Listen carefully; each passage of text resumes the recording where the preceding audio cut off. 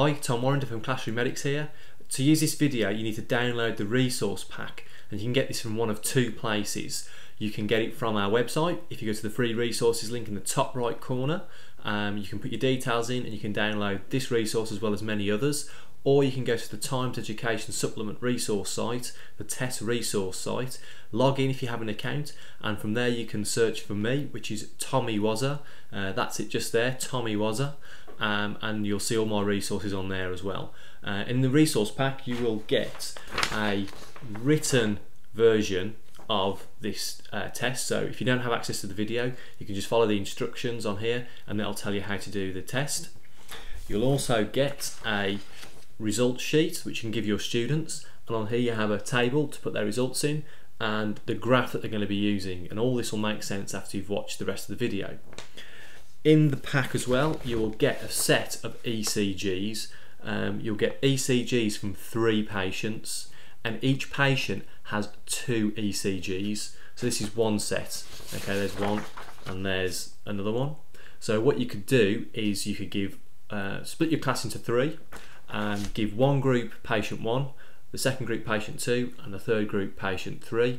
Get them to do the calculations that we're going to show you, and then see what the differences are between each group, and there are differences between each group. Okay, now if you like the video, please let us know what you think of it in the comment section below. Give it a thumbs up as well, that would be absolutely brilliant, and if you're on Facebook or Twitter, give it a share on there, because it all helps us spread the word about what we're doing. With the first trace you need to start to measure the heights of the QRS complex just like this. Pretty much it's from the R point of the QRS complex down to the bottom spike, which is the S point of the QRS complex.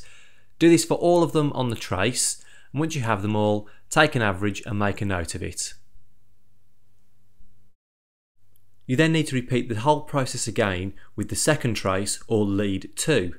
Measure the heights of the QRS complex, making a note, and then take the average once again. This is the special graph we're going to use to measure the angle of the heart of the ECG.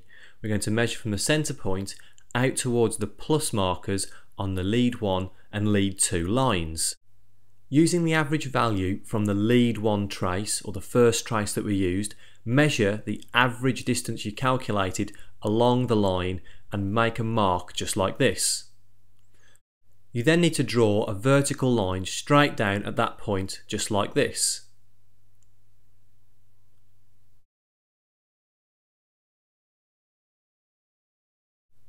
Do exactly the same thing on the lead 2 line using the average value you calculated from the lead 2 trace.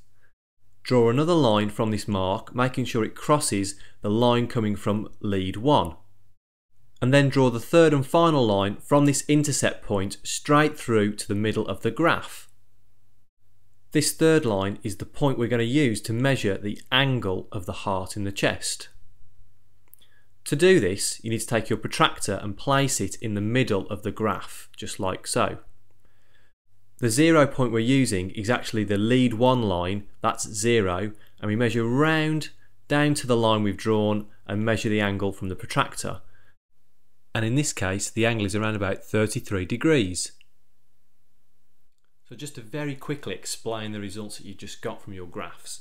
If you imagine this is your patient's heart, and what we've got is the centre here, and this is the direction that we've measured coming down here. Okay, so the result in the video was around about 33 degrees. Now what this means is the average direction of the electrical signals in the heart were travelling at that kind of angle. Okay, now the electrical signals in the heart actually travel in lots of different directions. They travel from the pacemaker to the AV node, down the bundle of His, and then up through the Purkinje fibres, which come back up around the sides of the heart. Okay, so this calculation is only a very, very rough idea of the average direction of the electrical signal, basically because the Purkinje fibres travel back upwards, but the bundle of His is the main conducting part, which is kind of what we're measuring here. Okay, so this calculation is very, very rough, and it's the angle at which the electrical signals travel down through the bundle of His.